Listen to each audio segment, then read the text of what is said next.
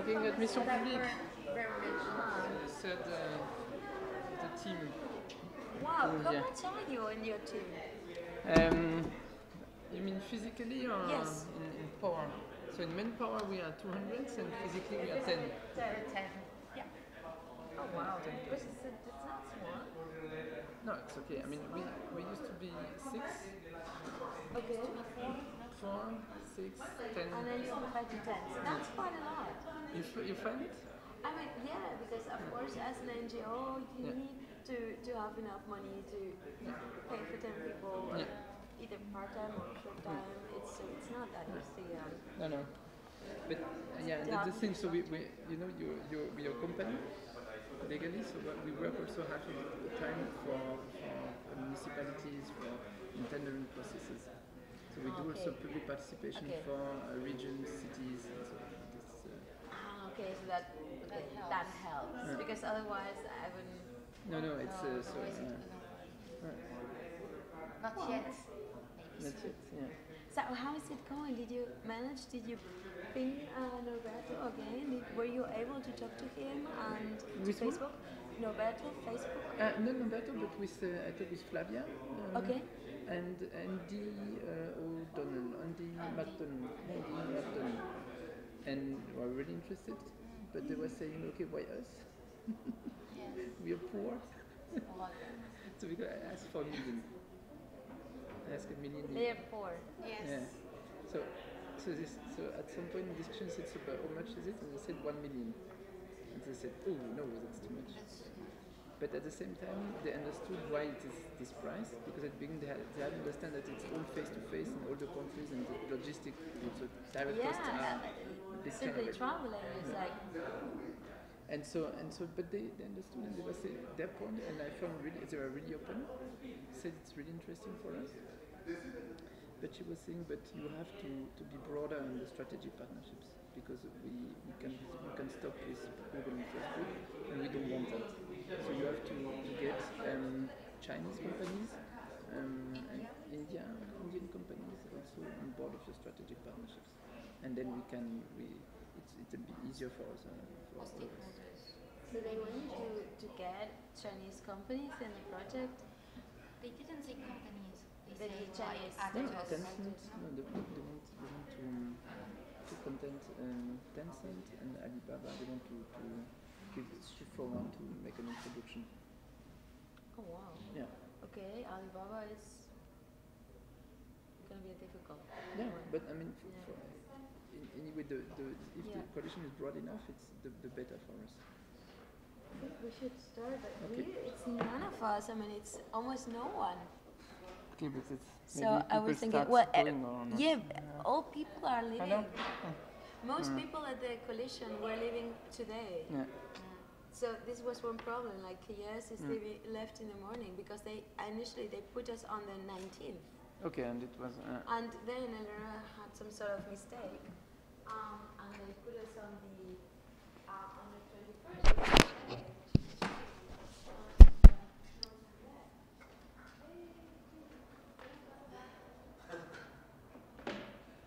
Je sais pas si on est bien là, mais. So less people. So I wonder if we could do what we wanted to do instead of, or do something else.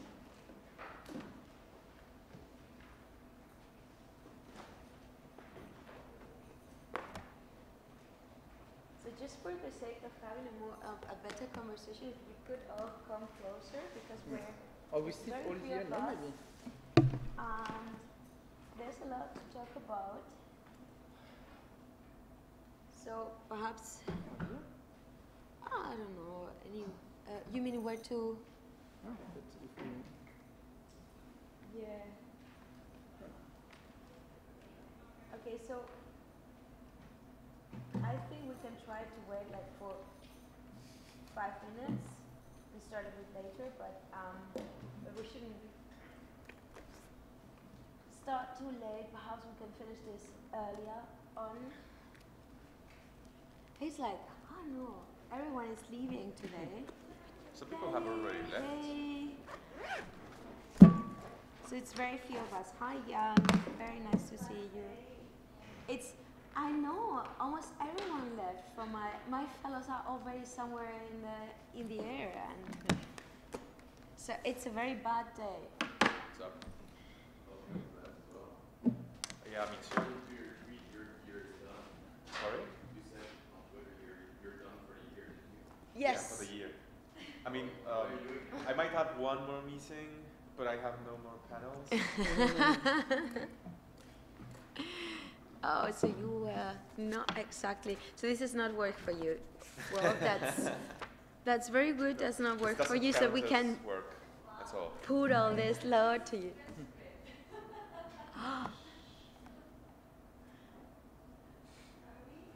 Okay. The mic seems to be on.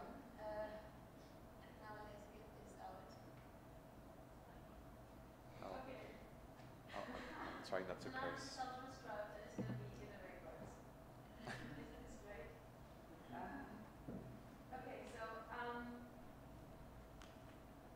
Let's start this. Before I start making this transcription, many of us we had a problem because we were scheduled for the 19th.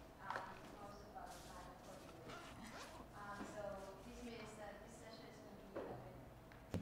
So yeah, most of us planned. The session was planned initially to be on the 19th, and then it was rescheduled to the 21st. No one made us aware of this change, so most of us planned for the 19th. So this means that many of the members of this coalition are already somewhere in the air or in a train and cannot make it today. So we probably will need to reschedule a bit and do and won't be able to do everything that we wanted to do and we had as an agenda. So hello everyone, good midday. This is the very small meeting of the Dynamic Coalition on Publicness.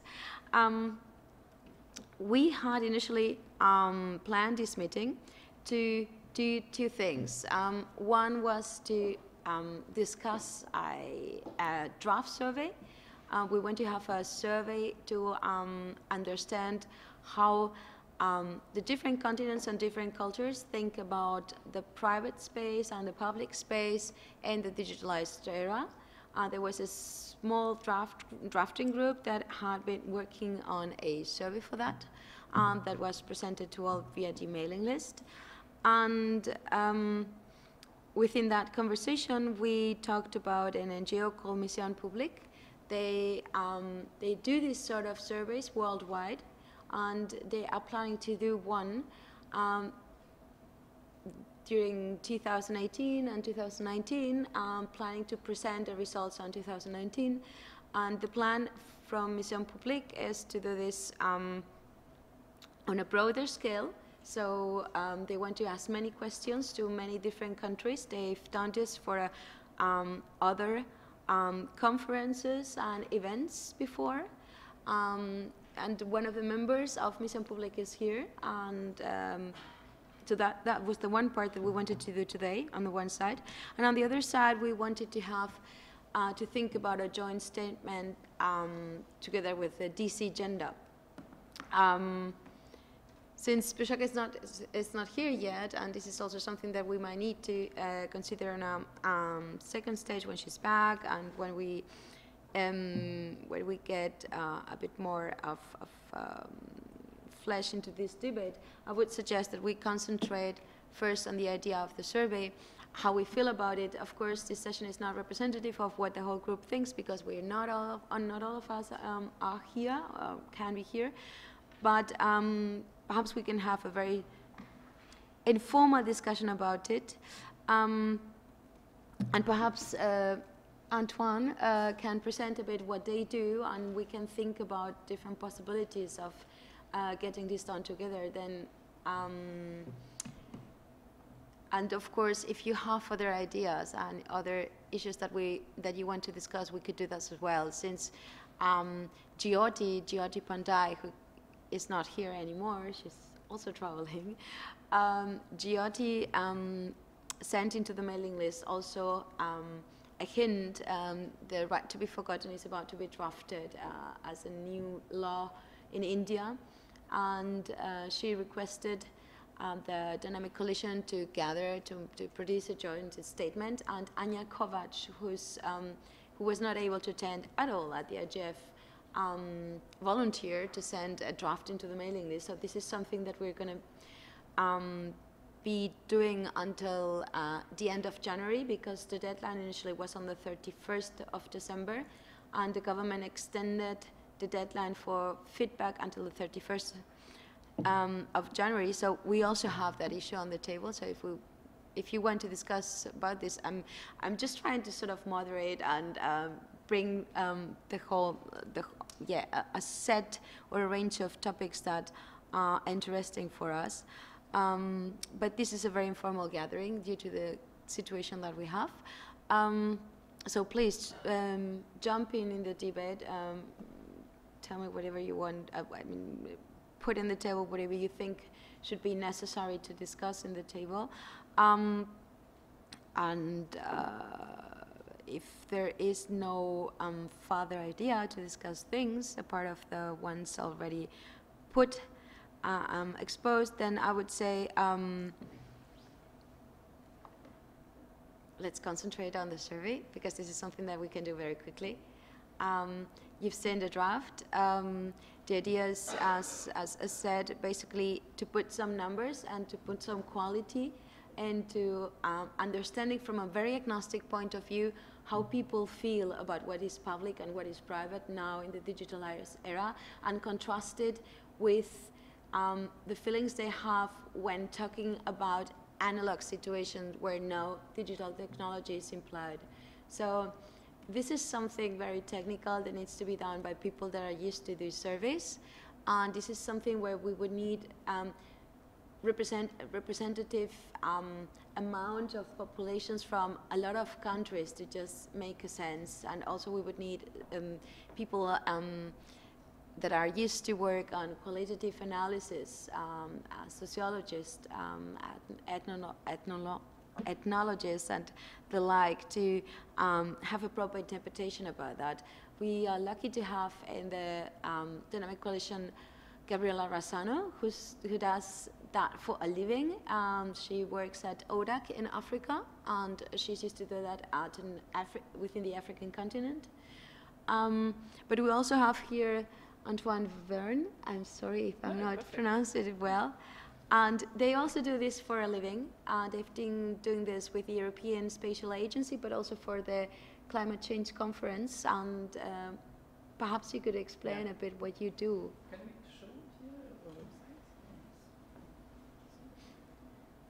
So hello everybody. Antoine and Carmen is here.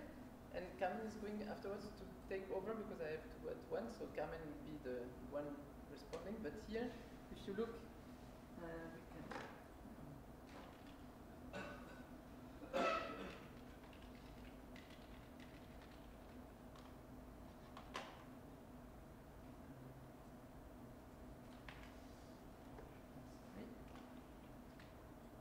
You have too many V's. I think so. You need to do it further too? No, I mean, it's not V's, I need, yeah. So the contrary. Yeah, okay. So we'll show you what we did in 2015. And so if you look at this map of the world, so it was on June 6, 2015, we had in each of those countries, 76 around the world, a group of 100 citizens. Should I talk here for the record? Or? Yes, please. Okay. And we had in each of those countries a group of 100 citizens which were ordinary citizens, so recruited in order to be the most diverse and the most representative of their country. So it's not statistical representation in the term of a survey, but it's diversity. And they were so recruited that they were not knowledgeable about climate, not activists, and not engaged in environment. And they met for a face-to-face meeting during a day, and they were sitting at tables of 6 person or 8 person, and they took a whole day in order to discuss on the topics of COP21. And the topics were defined together with the stakeholders before in the year 2014 and 15. So we worked with the UN, We worked with the French, German government, with other governments. We worked with the scientific committee of the IPCC in order to understand NGOs, of course, civil society, and scientific, so yeah, I said that, in order to understand which were the topics that were relevant and interesting for the stakeholders, for the negotiators, in order to push policy forward. So where were they blocking and where the voice of the citizens could make the lines move and help and support the discussion. And the very important other key to the process is that the people we have in those rooms, so it starts at 9 a.m. in the Fiji, and then you go over all the countries you see. So you had 4 groups in China, you had Russia, you had Pakistan, Afghanistan, you had 20 countries in Africa, 13 in Europe, and then in the Americas. And for each of these groups, so it's the same protocol, they experience exactly the same day, and all they receive information before the day. And so how we do that is we produce information material on the topics that are going to be discussed, which is balanced information. So if, for example, here we were to talk about neutrality, we would say, okay, this is net neutrality. This is why people say it's so critical, and this is why people say maybe we don't need it. So we always put the pros and cons and let's say the different discourse and present them to the citizens. And so in order to reach also illiterate people and people that have no access to reading, for example, we work with, in each of the countries, we have a national partner or regional partner, and this organization is in charge of organizing the debate at the regional national level. And we train them for that into the method and also into the contents. And for example, in some countries, in 15, like Mauritania, the information material that was produced, they took it, the organization, and they read it aloud and put it on chips that people could put on their phone so they could hear it. And in a country like, I think it's Vietnam, they read aloud the information material on the radio. So it's how you also get to the people and allow them to get this information before they come to the day. So what we do is not, in the sense, an opinion poll, but it's a more deliberative way of getting the input of the citizens. And then when we have those results, we go to the relevant arenas and places where people will be interested by this result. So typically IGF could be a place. And now to come to internet, we are now preparing a global debate like that for 2018-19 on the future of internet. And we want to have pilots in 2018 and to have the world-scale debate in 2019 in order to present the result at the IGF in 2019. So this is our timeline, and we are welcoming topics, but I think privacy is a very nice topic. We are scoping for topics like 4-6 months now, and a lot since 4 days, so we are here a lot, asking everybody, what are your topics? So what do you want, what would you like to hear about how the citizens feel and think, and which topics, and I think privacy is a good one. So we are, yeah, this is our initiative, and thank you, Lorena, for the time. And any questions, of course, you have, we can answer. And we are happy to partner up all over the world with organization, person that want to work with us on that. Reactions in the room to that? Questions? Yes, so from what you have gathered here at the IGF, do you have any idea, clear idea of what are the topics you're going to pick out of all these conversations? So no, because it's too much, we have to sort out, but I have one general feeling from my week now is, so I have the impression that there is an understanding on some core principle on internet, but there is a lot of ways to see how it can be implemented and achieved. And I think this is where, so this is one thing where citizens could give a lot of input, because people here are saying, okay, access, but how? And then we could test, okay, how do citizens, where do citizens see the priority for access? Is it technical? Do they see the technical part as a priority? Do they see the literacy part as a priority? So how citizens feel about that? And this would be great added value, I think, in terms of results. So this is the first feeling. And the second one is that and this was a discussion that I had now with talking with Vincent, and he was saying actually maybe the first question is to ask about this. Do we want internet? Because many people would take it for granted. So this is one of his favorite topic. But actually, it is not for granted. So maybe asking the citizens, starting to talk with the citizens on do we want it, and why is it useful for us as citizens? This may be the first question. If we go and talk with people that have no access or that maybe don't.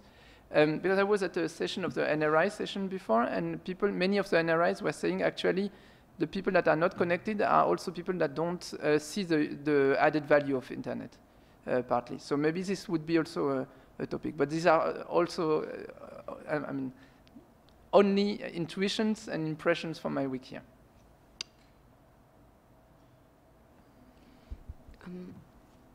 We at the Dynamic Coalition on Publicness, what we do is very much about the intersection of public and private. So privacy, it's one of the, it's like topic that has to say some relevance within this coalition, but seen from the public perspective. So what is it in the public space that needs to be protected, that is that has a value, that is relevant? So. In this regard, the work that we do here is more concentrated on understanding what is the relationship to the private part, but we look at privacy also from that other perspective. So the public space, the public value, public good, common good within in the digitalized era plays a big role here. But when comment on substance with regards to what you said about Bensurf, it's interesting because there's a lot of countries that do affordable internet. And they expect then if it's affordable that people are going to go then in the internet because it's affordable, right? And they did this, for instance, in Myanmar. They have this new regulation in Myanmar making internet affordable, and then they realized that even though it was affordable, no one was using it. So they did field research to understand why people were not using it.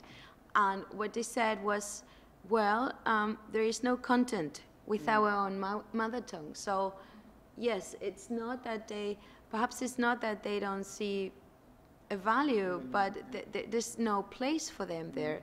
And what research being done by Learnasia would says about that is that if you give them, if you explain them what are the things they can do there, they do see a value, but after getting an explanation on the one side, after having an opportunity there, so this means for them, if the internet becomes a place where they can do their business, then they want to have it.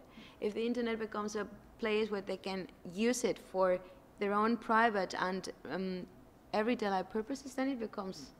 But it's not about wanting it or not wanting it. It's about, I think, finding out what can they do, what part of the daily lives can they do more easily there than by simply asking that question, because I think this sort of type of question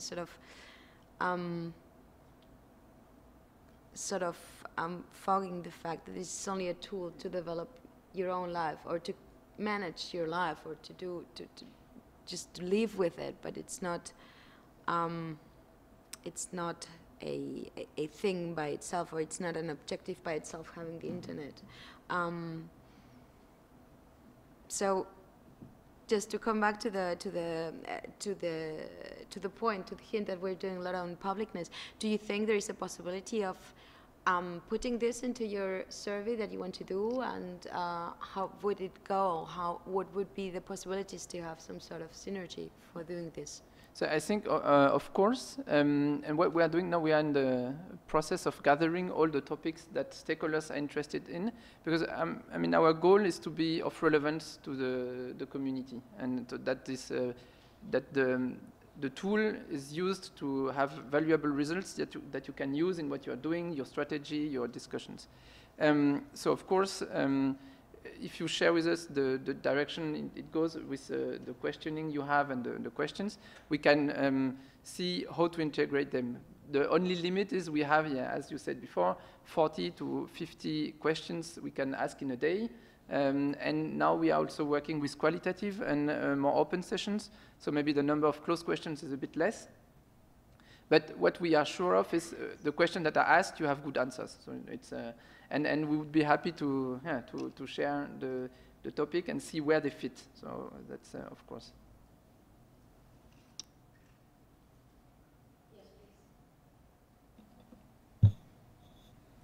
Hi, my name's Winston Roberts. I'm from New Zealand, which doesn't appear on your map. It's a very strangely Eurocentric view of the world.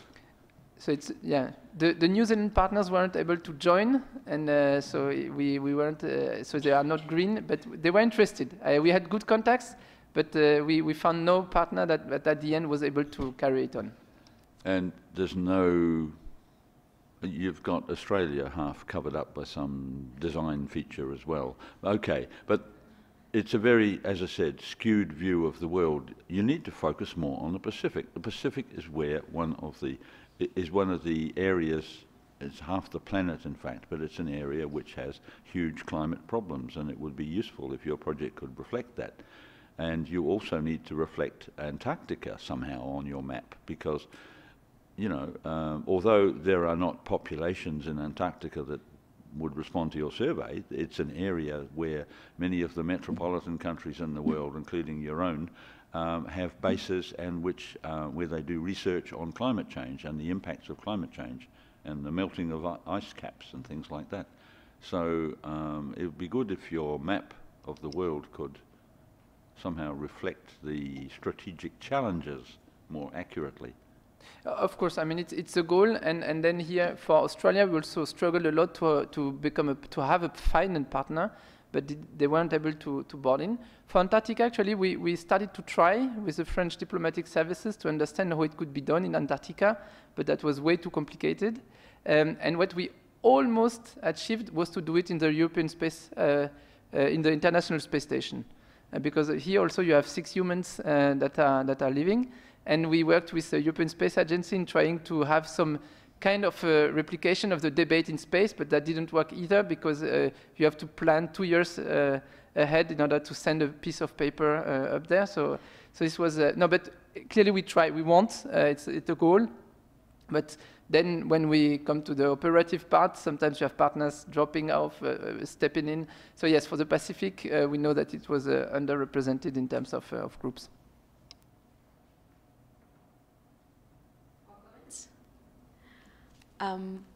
Okay, so with that regard, if there are no more comments, I will say we just put it into the mailing list again. We hope then for more, we request for additional input from the members. And how would, in case that the mailing list says, yes, we're interested in it, when does the process start, and when would you be requesting some sort of feedback from our sides? So if we do a kind of retro planning, we want to have the results for IGF 19. That means we would have the whole scale debate in June or September 19. And that means we would like to make the pilots 1 year before, something like June 18 or September, October 18, in order to have already some answers for IGF 18. And so the questions, we will start drafting them, and the first version of the question that we are going to test, we would draft them between March and May, something like that. Or March, June, yeah, around that. March to June. Yeah. And then, of course, in beginning of 19, we would have a second round of understanding which were the questions that really make sense, where we have to adapt, add some, and change some. So this is for us the first, because, for example, for the climate one, we had no time for testing and piloting. So here we want to better a bit the quality of the question we can ask by making a pilot first. Okay, so this means after the pilot, that will be that if the pilot is in September, the second one would be in somewhere in October, November. Yeah. Okay. Okay, well, thank you very much. I will forward this information into the list so that the people interested in the survey can come back to that. Is there any other additional, I mean, if you decide that you want to do these issues, then you would contact us and tell us that you're interested. Okay. Yeah, of course. And I mean, and we would ask anyway, do you want to take part? Okay. And give some input where we are, the kind of blocks and topics we would have in mind, and so yeah, it has to be an open process and bottom up. So yes. Well, thank you very much for this and also for the offer, and thank you for coming by and telling us about the project. Yeah. And this is really exciting, and surely it's a chance, or it could be a chance for many of us at the DC Pub to understand a bit better and to perhaps find synergies with what you are doing. Okay, so on this topic, if there is no more request, then I would say let's go into the next topic. Perhaps let us grab the most pressing issue, which is the right to be forgotten in India. Do we want to address this? Or should we go to the next, to the other topic, which is also on the table to discuss the joint statement of the DC Publicness and the DC on gender? Yes, please. I can't comment on what's happening in India because it's a pity that we can't ask Jyoti directly because she's already on a plane home, I suppose. Yeah. Yeah. But the right to be forgotten is an important topic, and I'm concerned that at what you reported, if it's fully accurate, that the right to be forgotten is about to be passed into law in India. Is that what you said? Yes. There is a period of public comments until the 31st of January. Yeah. And there are different organizations that are submitting feedback and inputs. At the DC Pub, we have people from Access Now, from the from Article 19, and from other organizations also within Europe that are willing to do together a joint statement, a draft statement, and submit it to the court and to the Indian government, and sorry, only to the Indian government, and Anya Kovac, who is also herself a very well-known expert and a lawyer, a legal scholar that has been also working on this issue, offered to create a draft. So the draft is going to reach us within the next 2 weeks, so that we can chime in it and put our inputs in it.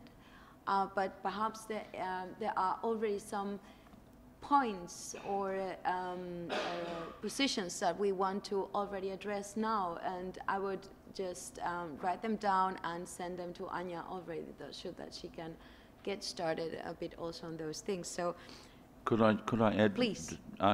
When you finished speaking, can I just make a couple of points? Sorry. Yeah, please go ahead. Okay, I would be interested to hear from Anya Kovac as well, but we'll see those in the comments that she sends to the DC. And I'm not on this DC list, but maybe I'll give you my card later and you can put me on this list.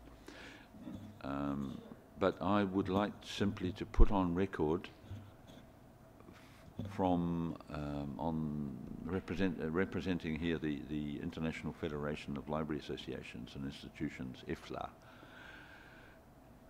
I would like simply to put on record that the right to be forgotten is a very complicated area, as the lawyers know, and there are as many arguments for privacy for human rights reasons as there are arguments against removing public access to individual information from the point of view of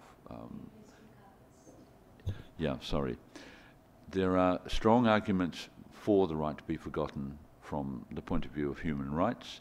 There are also strong arguments against it in the sense of maintaining the integrity of the record of cultures and record of government, because no information that has gone into an archive, a state archive, can ever really be strictly said to be forgotten.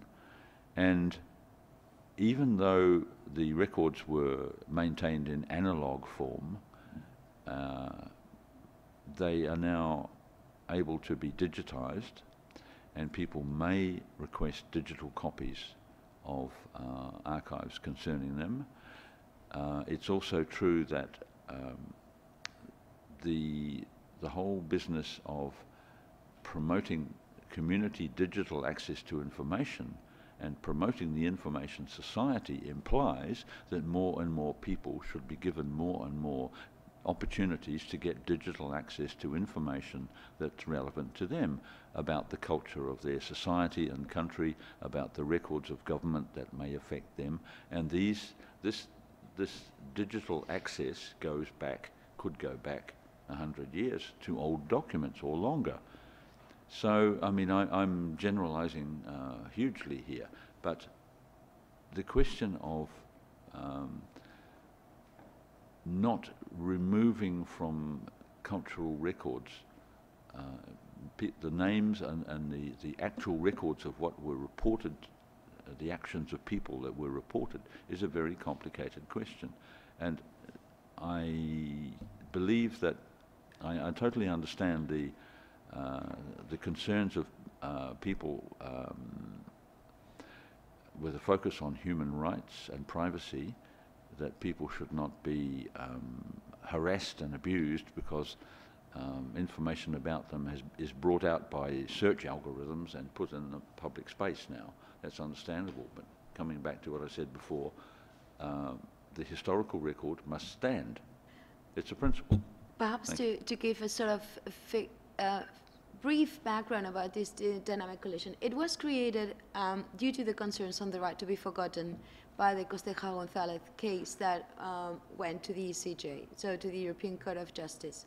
So that was the reason why this dynamic coalition was created, because we felt that there are other continents that also had some concerns about the impact of this decision, which is not only a decision, but it's also a law in the General Data Protection Regulation that is going to be implemented on May 2018. And of course, the court's decision was based on the directive, on the Data Protection Directive, that it's still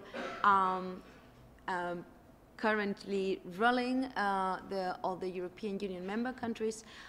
So yes, this coalition is definitely aware that there are concerns out there.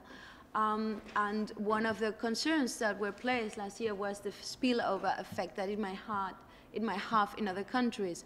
One of them right now being Russia, having other cases also in Latin America, that based on this type of argumentation to demand for deleting or delisting of information, and these also having different versions of it. So the right to cancellation might be seen in some Latin American countries might be seen as a derivation of the right to be forgotten, because it's pretty much based on the same narrative. So yes, there is a general concern, and yes, this is the nature and the reason why we're thinking about sending a joint statement to our Anya Kovacs is working on a draft for India. And the reason why we're here now, even though not all the coalition is here, would be to just say, okay, are there any points that we want to flag to Anya for her draft before she sends it to us, so that she can already consider them before going ahead with the statement. If there are any points that we would like to do, for instance, on the nature of how it should be used, or on exceptions, if there are any ideas of any type of exceptions that we want to add to that, procedural comments, questions that should be included in the joint statement, things like that. We could do this now, and I would submit it to Anya. If there are not, then I will say let's move to the next topic. Yes, I find it difficult to think about points that might be left out. Anya's work in general is fantastic. She's an amazing thinker about deep issues like the ones that are usually discussed at the IGF. If anything, regarding some of the points that have been made on this topic, I think the one on jurisdiction is probably the key one to understand the issue, especially considering India's current state of affairs. Unfortunately, because of Jyoti's absence and Anya's absence, we cannot go into much detail on that. But at least the jurisdictional side and the global impact of these orders is something that should be taken into special consideration, because that's what's happening and that's what's being contested right now in Canada, at the EU level, because of the case in France and so on. Yeah. Kelly, you want to say something? Yeah, that's right. There's, I don't know if you are all aware, there's the new decision of the highest court in Spain about jurisdiction, because there was a Paraguayan citizen that requested the Spanish data protection supervisor to delete or to demand a website in Paraguay to delete specific information based on the right to be forgotten. And the Audiencia Nacional, which is the highest court, decided that this does not apply because, not because they don't have jurisdiction, but because the person is not a Spanish or citizen or a European Union member. But it leaves out whether they would claim jurisdiction if it would be about a Spanish citizen and demanding deletion on a Paraguayan website. So that's unclear. And what is also unclear is whether they would demand, they would claim to have jurisdiction on the case if it would be a Paraguayan citizen demanding deletion somewhere in the European Union. So the question is still open. It's very unclear, and the French data protection supervisor institution that has posed this question to the ECJ, it's being treated, so it's unclear what is going to happen. And indeed, I think that you're very much right. We should try to make these questions or make aware of these questions.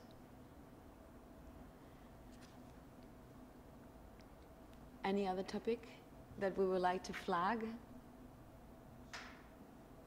Well, there was also Vishaka from the Dynamic Coalition on Gender, and Vishaka is also from India. And one of the reasons why she decided that she wanted to have a joint statement with this coalition as a sort of gender/publicness issue is because on the Gender Dynamic Coalition, they've been discussing whether this is a point where the regulator is trying to instrumentalize the case of gender to get a hold, to so to say, to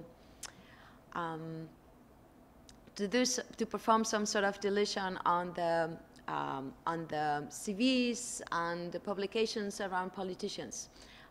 So to say, to instrumentalize the right to be forgotten, to hide whether some politicians have been doing sexistic remarks or the like. So the reason why Vishaka said we could do a joint statement was that. And there are 3 points that she was suggesting to make. First one, I already explained, that women should not be, the gender issue should not be instrumentalized to make a case for the right to be forgotten as a form of censorship. The second point being that there are some myths around the idea of what the right to be forgotten is, since there is already existing regulation with regards to revenge porn or any other type of situation that has a criminal dimension to that, and there are already existing laws that could apply instead of applying the right to be forgotten. Some laws consider revenge porn part of have specified regulation against revenge porn in the criminal law. Some others have provisions for this type of crimes within the realm of personal rights. So some others do apply data protection. So all around the different world cultures, there are different provisions for that. So that was the second point, to first state whether what type of law is out there that could apply very directly instead of in the intermediary to get a full deletion. The third point was about what sort of exceptions one could do, if there have to be any, with regards to the right to be forgotten. And that is the more sensitive part, which are, because it's really like finding the boundaries, whether is there really a case for a right to be forgotten, because all other regulation that applies does not have teeth. And she put the example of an Italian woman. She killed herself last year. And it was about revenge porn videos, and they couldn't be deleted. So all the existing law, all the 16 law to get all those videos down didn't apply, partially because of jurisdictional cases, partially because of web crawlers, so that it was pretty much very difficult to delete it. So she wanted to have a right to be forgotten. I don't know exactly if she applied for that, but that was one of the reasons why Bishaka thinks, well, perhaps we could all get together and think about possible ways to think of exceptions, but they should be exactly that, exceptions. So those 3 points. First, not instrumentalizing women. Second, there are other legal instances that can be applied before trying to think about this. And third, if there are any exceptions, what would they be? And from the perspective from the coalition on from the dynamic coalition on gender, that would only be if there is no other practical way to get things deleted. Any comments on this? Any, please, reactions to that? Yes, I was very surprised when I read about the possible involvement of the Dynamic Coalition on Gender and Internet Governance. Basically because I have seen some approaches to the deletion of content and the delistings of contents from search engine results based on ideas related to gender and the exercise of the right to identity. Very specifically, on the possibilities of having the tools, and I think this is a key point on the second issue you flagged of the work with the GIG Dynamic Coalition. It's about the legal tools, the remedies that a person has to remove certain kinds of content online. Those remedies are necessary in many cases in a very quick way.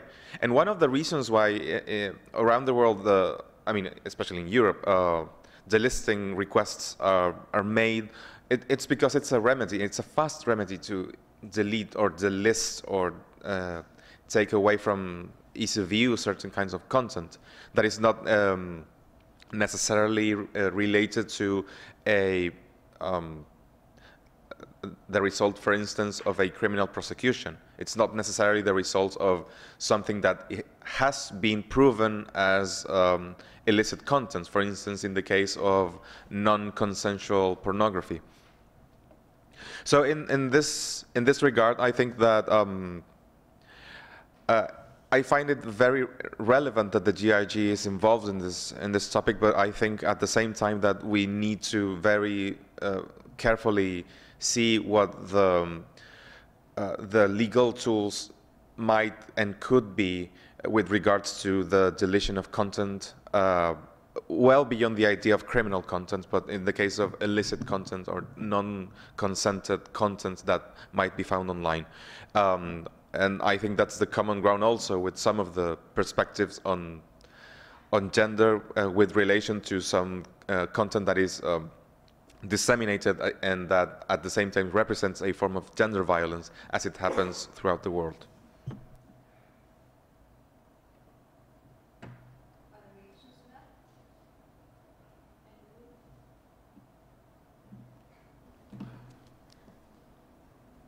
Okay, no further reactions. So,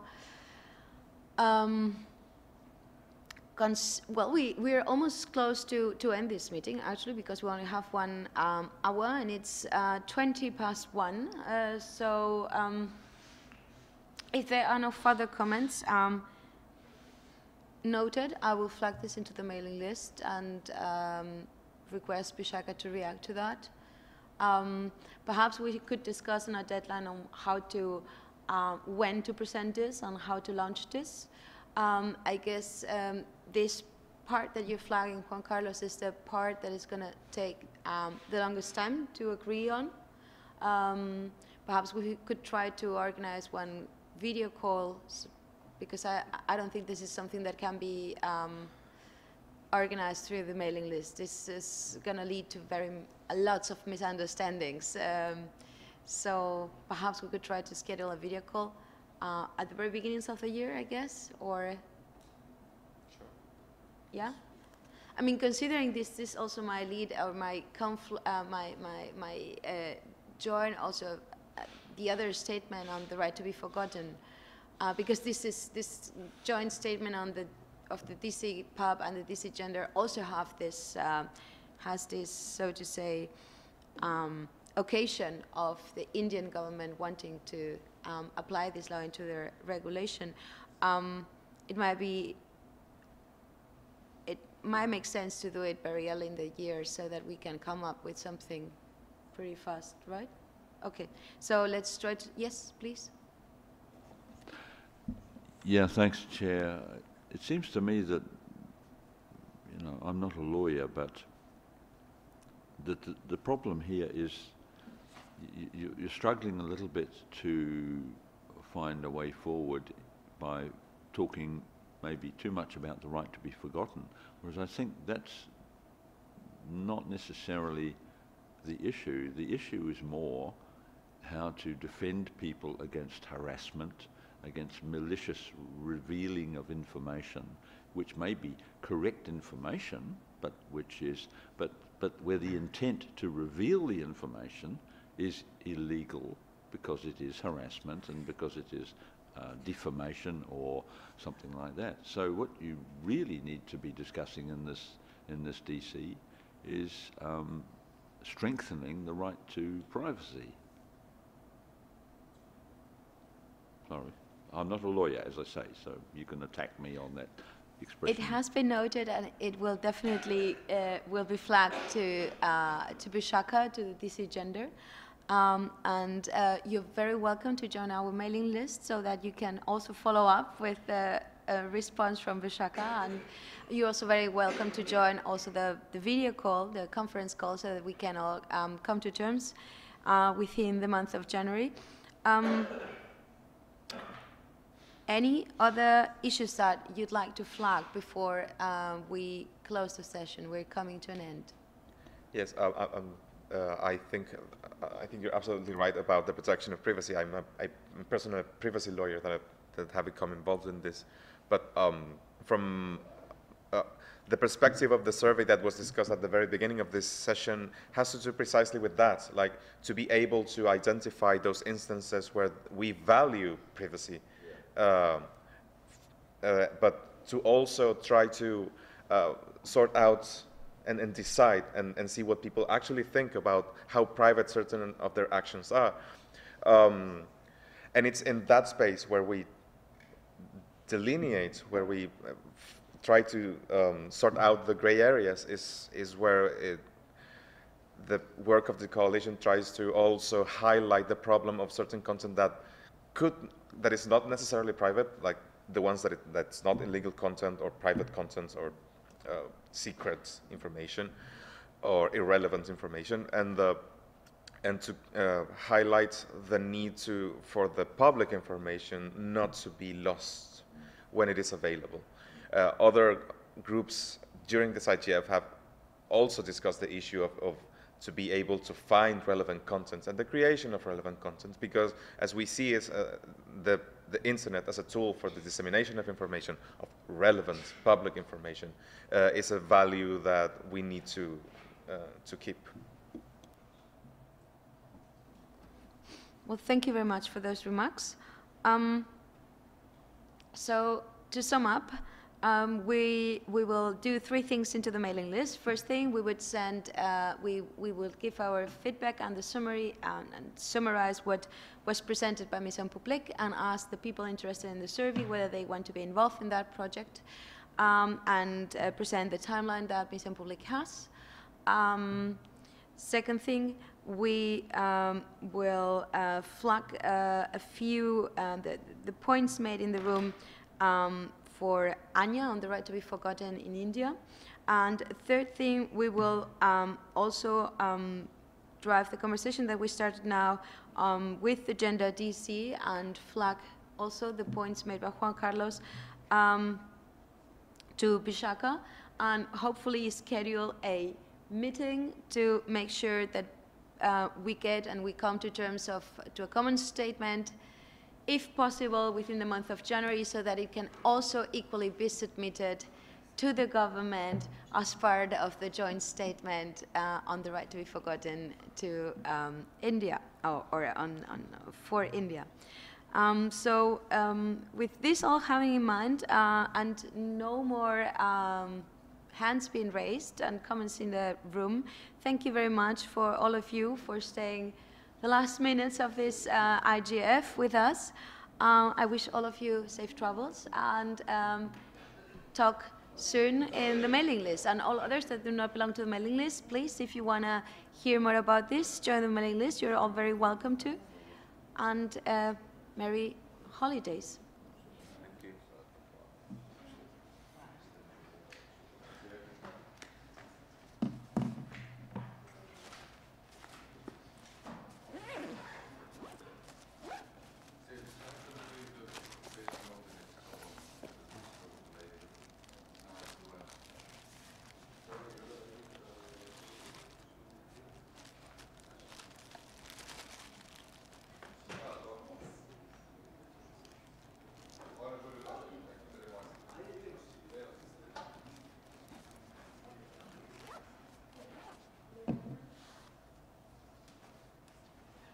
Where's KS? He's gone? Where? Oh yeah, he's in Irving, yeah.